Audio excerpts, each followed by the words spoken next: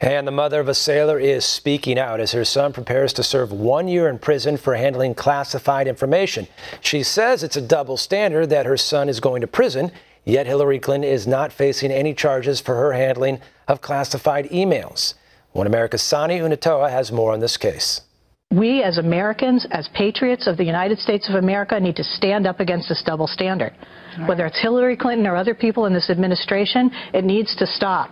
The mother of 29-year-old former Navy machinist Christian Saucier is calling out a double standard when comparing her son's case to Hillary Clinton's private email investigation.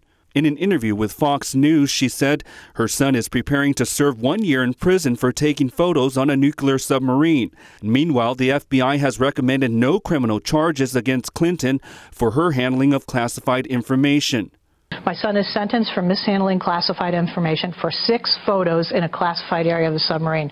What he did was wrong. He has accepted responsibility for what he's done, and he's going forward. Saucier's mother pointed to this moment in the vice presidential debate between Governor Mike Pence and Senator Tim Kaine. If your son or my son handled classified information the way Hillary Clinton did, they'd be court-martialed. She felt Pence was silenced, and she agreed that both of the VP candidates' sons would go to prison if they handled classified information the way Clinton did. Saucier pleaded guilty in federal court in May, admitting that while working on the USS Alexandria in 2009, he used his cell phone to take 6 pictures of the classified engine room of the nuclear submarine. The photos were discovered in 2012 after Saucier reportedly left his phone at a dump in Connecticut.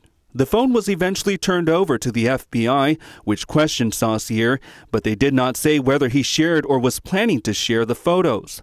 However, investigators say Saucier destroyed his personal laptop and camera when he returned home from the interview. His attorney argued that Saucier should only get probation, citing the FBI's decision to not recommend criminal charges against Clinton. However, a federal judge shot down that argument and sentenced Saucier to 1 year in prison, along with 6 months of home confinement. Sani Unatoa, One America News.